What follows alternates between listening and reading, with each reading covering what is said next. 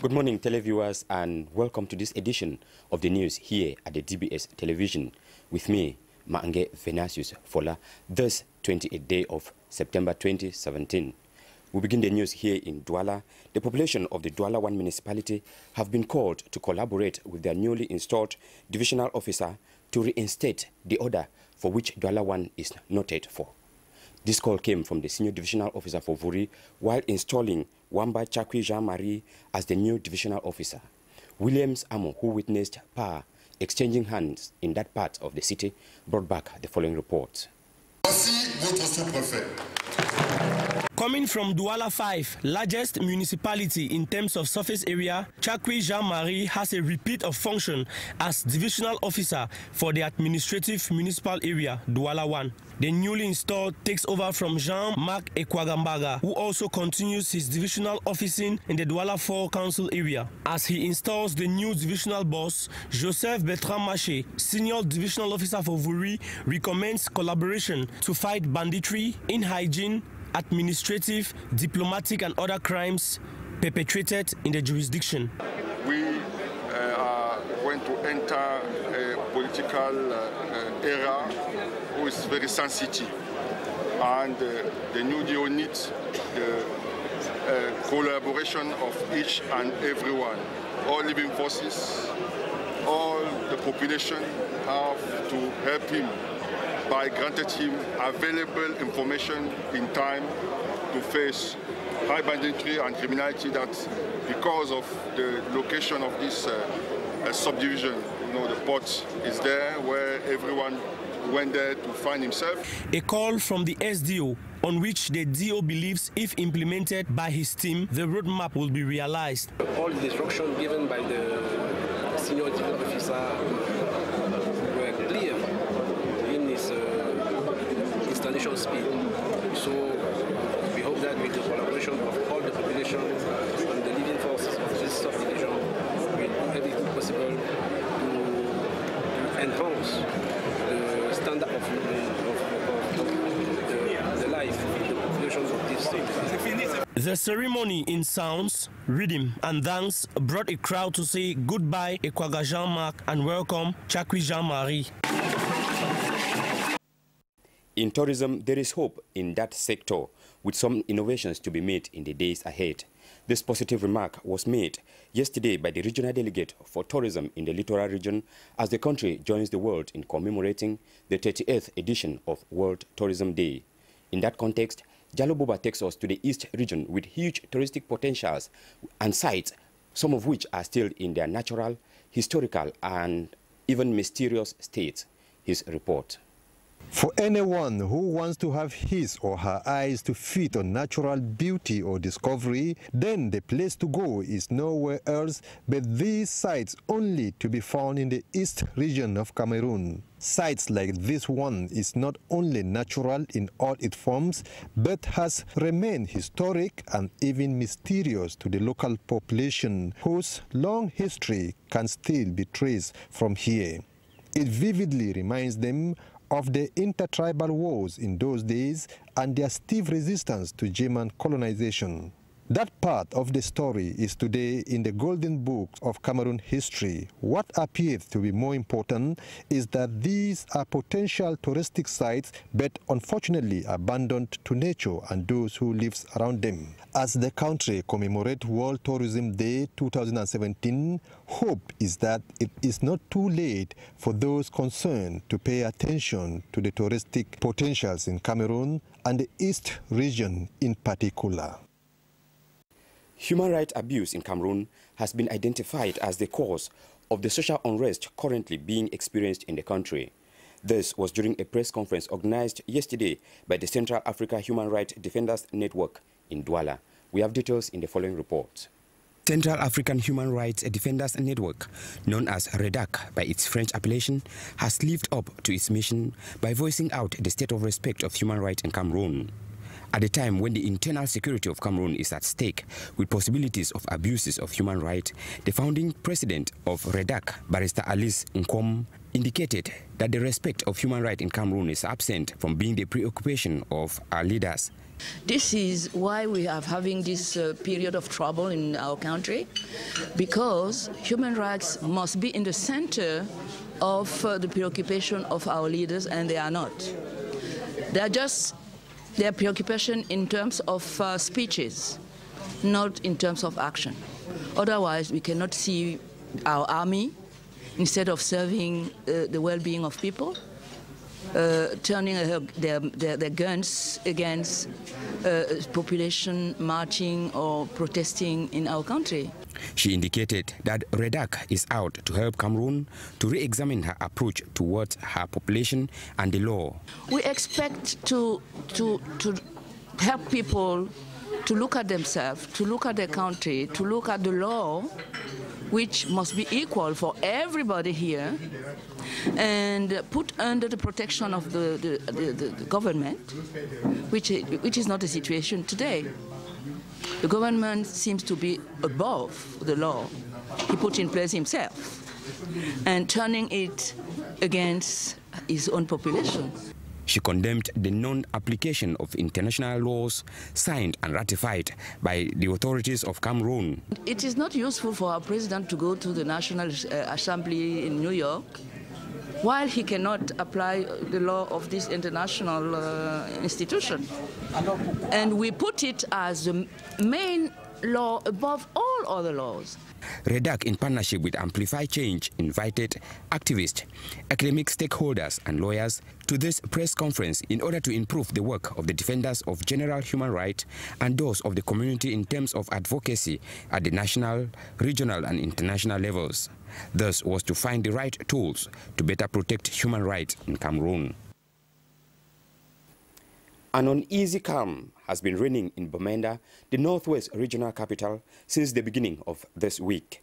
Observers say the city presents a picture that has been absent since the social unrest that has been going through in that part of the country. We have details in the following report. This is the city of Bamenda, an unusual scene on a day like Tuesday and Wednesday. It has almost been considered as a characteristic feature of this town not to have this lively scene on the first 3 days of the week, since the outbreak of what has come to be called the Anglophone crisis. A visitor could mistakenly conclude that the ghost that had haunted this town for some time now has disappeared and life has returned to normalcy in this part of the country.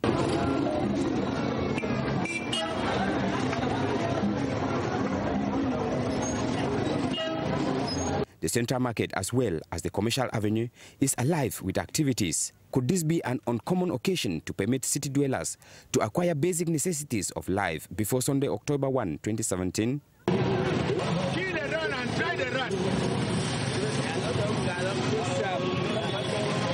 Unconfirmed report says meetings and religious activities that were to hold on Sunday in this part of the country are being programmed for Saturday, 30th of September. This picture of the city of Bamenda being experienced this week should not be taken for granted, given the fact that everyone expected to see Bamenda in tension this week.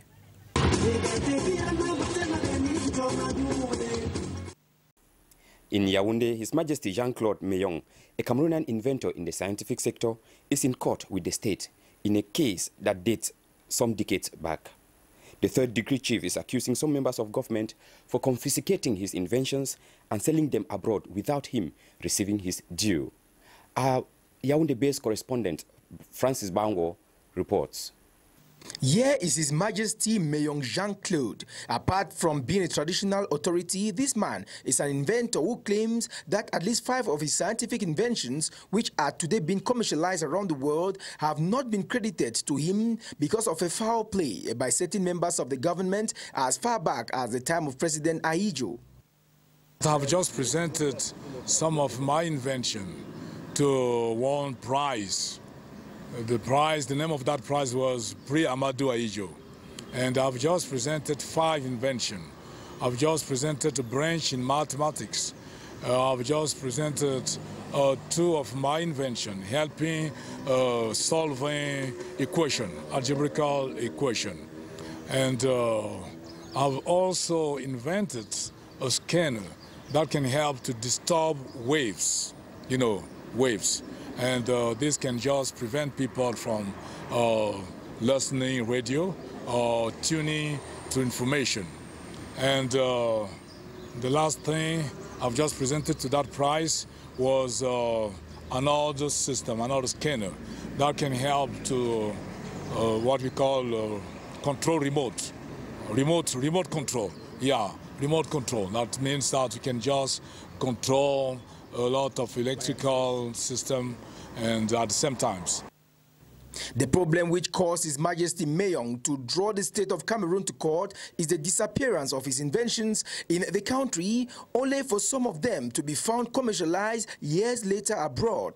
To him, serious damages had to be paid. He was once offered 25 million francs, but he turned down the money, saying the damages are far huger. I've just estimated my damage at about 13,000 billion francs for 20 years old of waiting. Up till this moment, the Supreme Court's responses are not encouraging to the inventor who has spent decades without having what it claims are the fruits of his labor. I've been waiting for 20 years old. And actually, they told me that the court have just decided that I'm what we call in French foreclosure. That means that I've just introduced my case some days after the right time. Now they called me this time, today, to see what we can do. Now they just announced me that the judge in charge of my case has been retired. So I just have to wait again. For how long, I don't know. In order to move things faster, he has prepared a voluminous document containing details of his case since 1977, which he intends to lay on the table of the President of the Republic for a solution to be reached. Just want the President of the Republic just to intervene, to see what we can do. How can a Cameroonian invent and all those inventions stay that way with not being exploited? So I guess that is something very abnormal. We should just exploit those inventions here in Cameroon. This is going to take the non-employment out, and it's going to bring a lot of money to Cameroon. And in this advertorial, the Nextel Healthcare Program has just completed an outreach program in Omengdom subdivision. During the health campaign, over 500 persons were consulted free of charge, and free medication were given to them. Philip Sote reports. Omeng is a locality in the Sanaga Maritime Division of the Littoral Region, but arriving there is through Bafia in the Central Region. No big deal as far as the Nextel Healthcare Program is concerned.